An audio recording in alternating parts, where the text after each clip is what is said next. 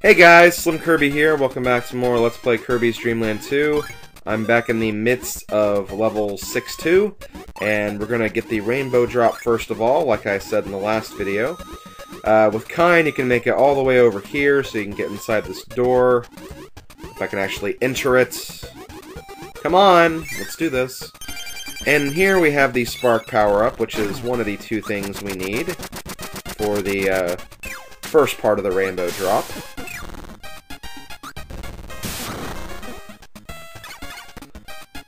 Surely we've fought this squid many times before, so we should be nothing new to you. Come on, jump up, throw your star. Or just do that, whatever you want to do, because you're obviously the boss of yourself.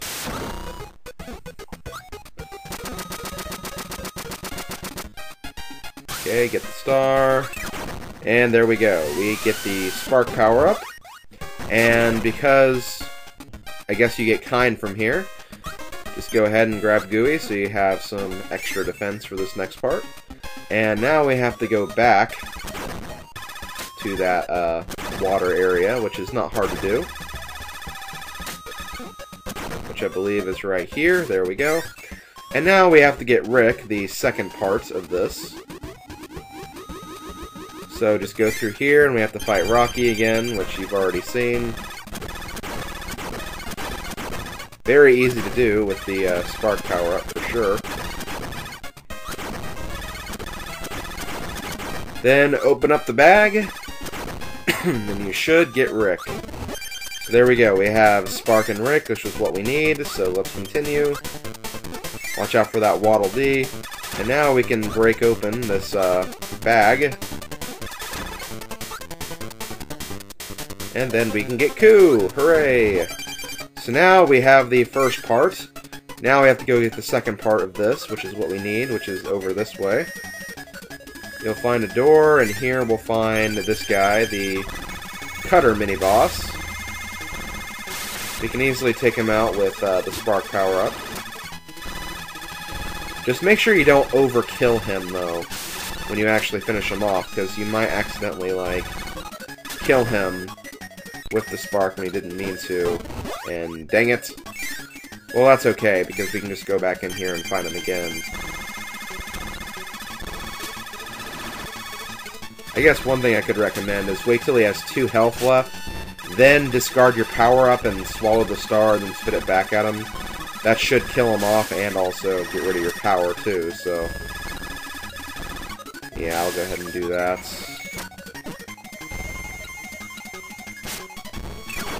There we go. So now we have Cutter, and the last thing we have to do is we have to get to the door with the rainbow drop, which is not too challenging, but watch out for the Gordos. You do not want to stupidly lose Coo or your power-up here, so just make sure you do everything carefully, and you should be fine. Oh god. Okay, well, that's fine. We got it back, and there we go. Rainbow drop has been gotten. There's actually only one more rainbow drop we have left, because after World 6, there's only World 7, and then after World 7, we have the boss fights, and then we're done with this game, so, yeah. This game does not have too much longer to go. And we actually have 40 lives, too, which is also pretty cool. But for now, we need to continue, because we've wasted enough time in doing levels that we've already completed. And now we're going to go to a new level that we haven't seen before. And of course, we're going to use Coo for a little while, because Coo is awesome. Yeah, after, you know, Let's Playing this game, I'd say that Coo probably is my favorite animal buddy in this game. I really like Kine, but I think overall, Coo is just more awesome in this game than Kine. Just a little bit, though. In Dreamland 3, it's harder to say, because I've only played through that game, like, all the way through twice. Once for my Let's Play, and then another time for my Kirby's Dreamland stream event, which was held back in, I want to say, I think, oh, it was the very beginning of last year, 2007. Because I remember I did it, like, on January 2nd, so it was, like, it was supposed to be on, in 2010, but I didn't have enough time to do it, so I had to pulled it at the very beginning of 2011. But anyway, my point was I haven't played this game very much, or haven't played Dreamland 3 very much. But I'll play it again shortly, though, because as I've said before, I do plan to do a replay of that game. But I do like the new partners they did add in Dreamland 3, because all of them are pretty cool.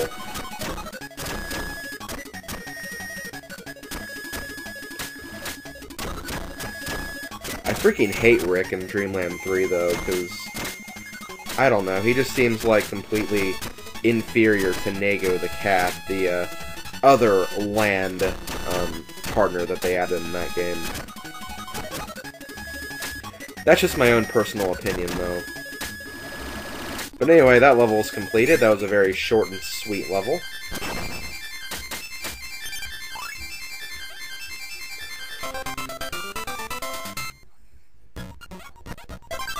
So now we're going to go on to level 4.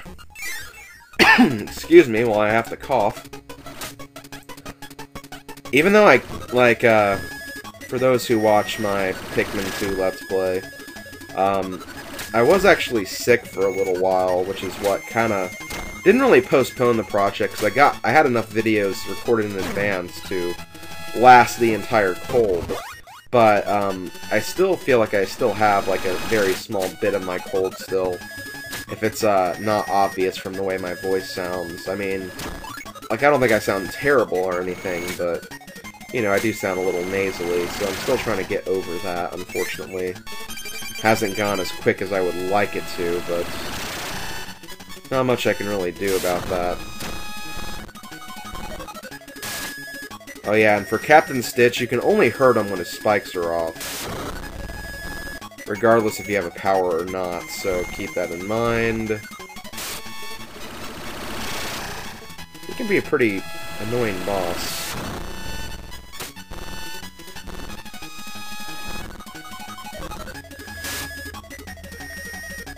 Especially when you're fighting him in close quarters like this. Oh god. He actually hit me right there without me realizing it.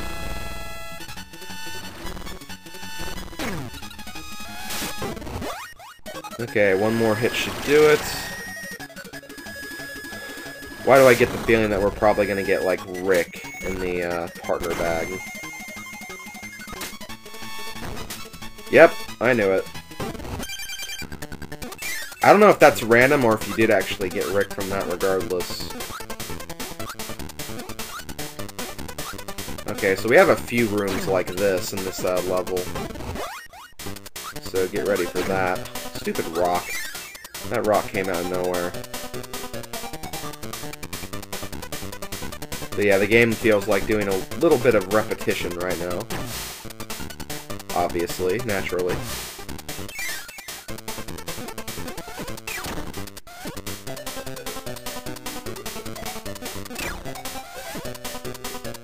Dang it, I wish I could actually have used that cutter.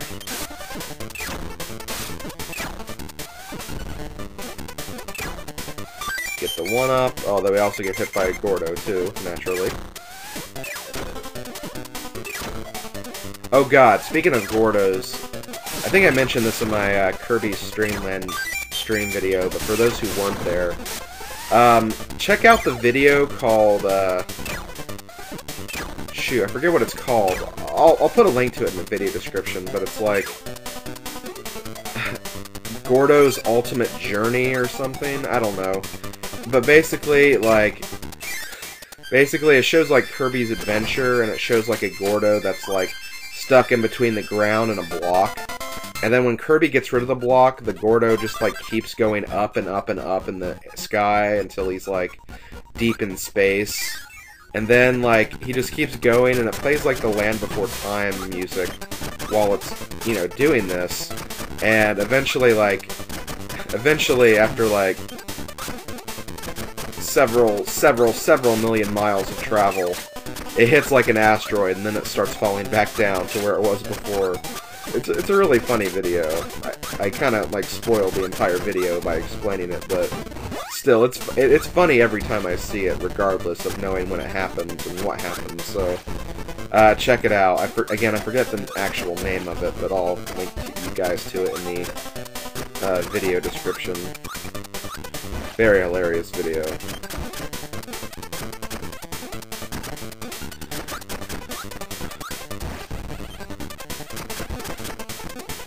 It's really weird, like, it's been so long since I've played this game, but, like, I still remember, like, all of the rooms that look exactly like this. Like, I remember playing this when I was, like, really little and thinking it was, like, the coolest thing ever. And then, of course, in that last level where I had, like, those little Gordo sections, like, you have to jump in between them. Like, it's kind of interesting, like, you know, looking at an old game that you used to play all the time as a child. And then after not playing it for a while, going back to it and being like, I remember this, I remember this. It's very, very nostalgic, that's for sure.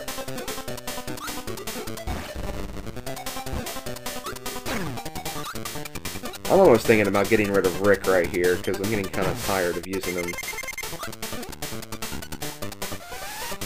Well, regardless, I'm probably going to lose Rick in just a second anyway. Yep, okay. Well, that's okay. Oh, shoot! Dang it! Ah! I didn't mean to open my mouth right there. Oh, well, at least I get to start with full health now. That was one of my main What the? I pressed the swallow button again. Okay, well... I had 41 lives anyway, so that was probably why that happened. Figures. Okay, what the heck? Why can't I frickin' jump when I tell Kirby to jump? Okay, there we go. No! Dang it. Okay, here's the lesson. Do not jump in this part of the level. There's no reason to, and they'll only throw you back.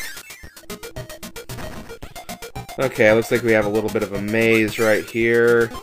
Oh god. Okay, these guys aren't too bad. They're only bad if you have animal friends with you. Oh god, come on. Well, this is not bad either. Just use your little spit bubbles to destroy them. I believe this door right here is the actual one you need to exit from, but I want to check out all of these doors first.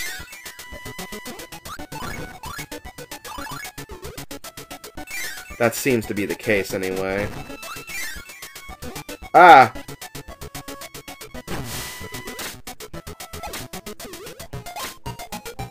And yeah, sure enough, this is the real door. I don't know how I remembered that. But yeah, there we go. Level 5? Or is that level 4? These levels are definitely getting longer, that's for sure. Okay, that was level 5. So now we have level 6, and we have the boss. Then the boss minigame, and then I should be done with this world. Not sure if I'll start World 7 in this video or not. Dang it. This is a very annoying fight, doing it with wind. Okay, throw your star. Throw your star, not your little lightning zaps. Just throw your star. Thank you.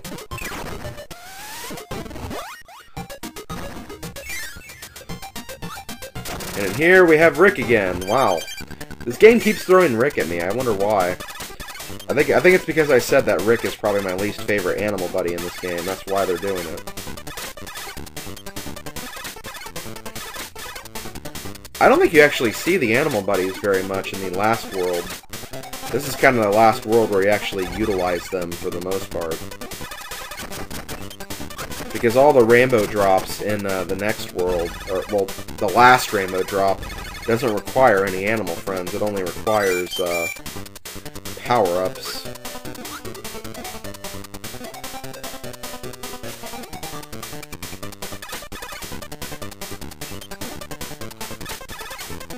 So yeah, I kind of feel like these guys are tossed to the side in the last world.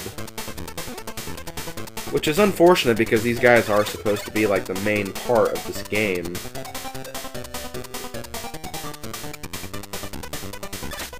But as usual, like I said in the first video, in the end it always seems like the powers are treated to be more important than anything when it comes to Kirby.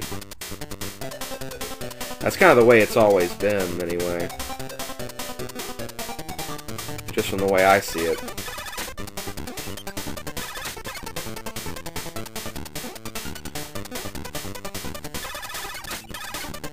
God, where does this maze go? This maze is kind of throwing me through a loop right here.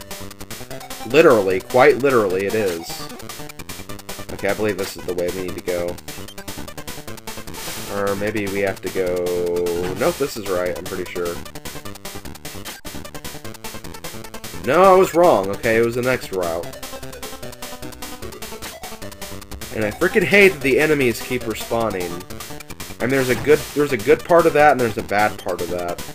The fact that you're not ready for them is the bad part, but, you know, when you want to get power-ups, like, those enemies will always respawn too, so that's always nice.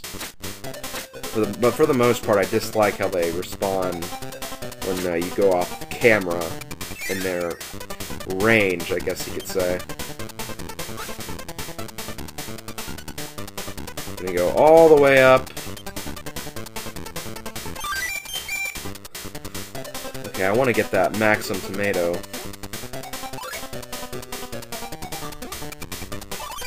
And there we go, level completed. Excuse me once again.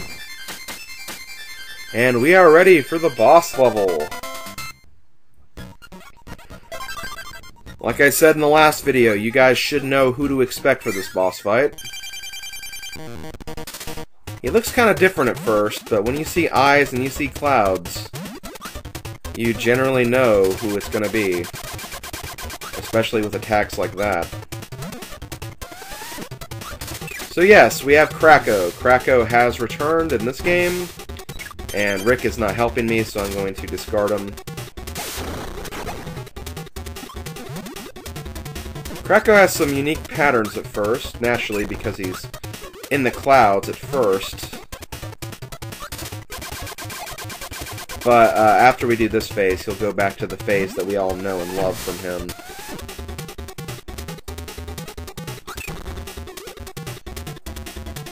He can be pretty tricky, though, I have to admit.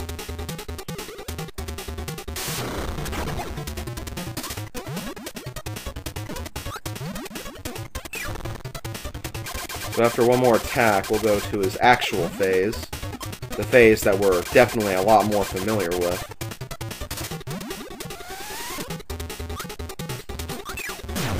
Okay, we got rid of him. Watch out for him right here, because if you touch him, you'll obviously get hurt. And there he goes, back to his traditional cloud form.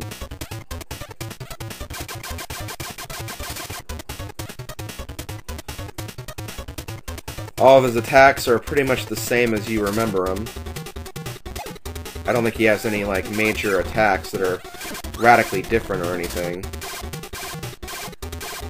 For that attack, just make sure you duck right there and you should be fine. Dang it, not mean to get hit right there.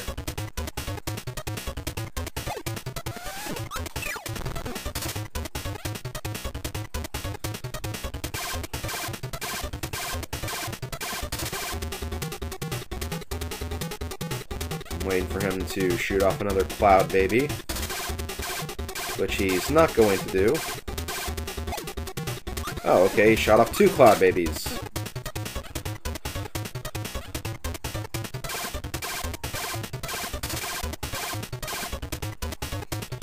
We get it. Obvious pattern is obvious. Oh, wow, I actually got 2 hits right there. That is definitely going to help me, but... Dang it! Ah! Thought I could swallow that guy, but I guess not. Okay, let's try that again. We have 41 lives this time, which sucks. But I'm not going to worry too much about it. I have to admit, this first phase is actually kind of more difficult than the second phase. That's the way it seems for me, anyway.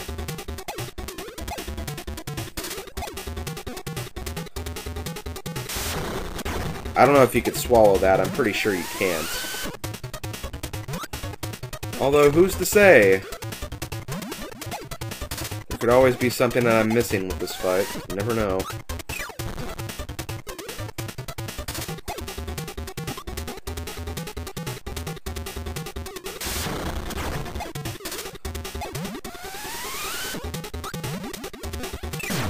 Okay, first phase done. Let's go back to the second phase again.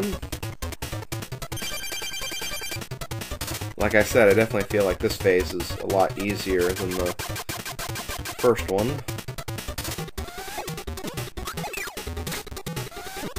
Can't believe I missed him right there.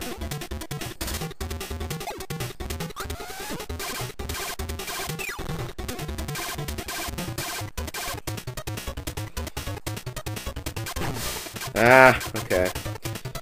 I should honestly just stay in the corner the entire time, because that's doing me a lot more good than moving around, that's for sure.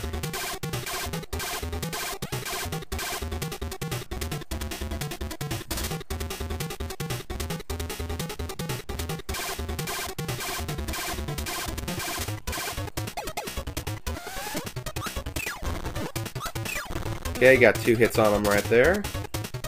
This is about where I died the last time, so doing a lot better this time for sure.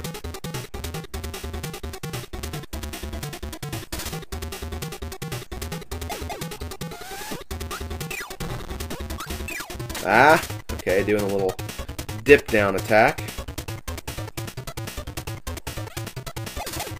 2 more hits should do it.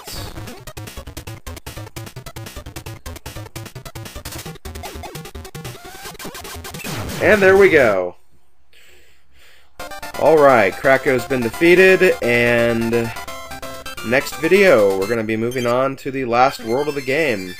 This has been SlimKirby. It's been Let's Play Kirby's Dream Land 2. See you guys next time. Later, folks.